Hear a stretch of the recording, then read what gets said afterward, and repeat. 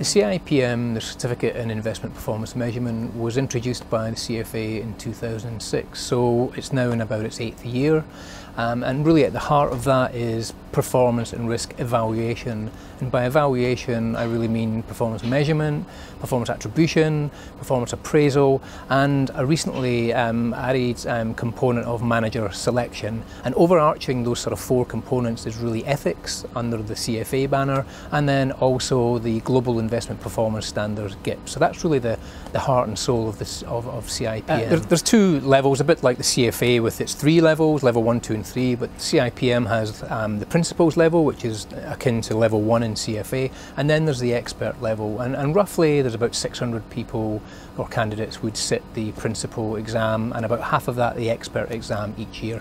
Clearly the CFA and CIPM board really want to extend the number of people sitting the certification.